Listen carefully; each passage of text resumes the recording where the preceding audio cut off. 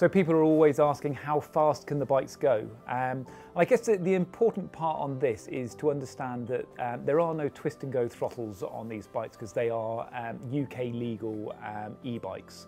So there's a cut-off limit as to the assistance of the motor. So the motor will assist you up until you get to 15.5 mile an hour, and then it will start to fade out. So when you get to about 16.9, 17 mile an hour, it's all down to your own effort as to how much further you can push that bike. So happily coming down to work in the morning, I can do 35 mile an hour coming down the hill, but most of that is done without the power of the motor.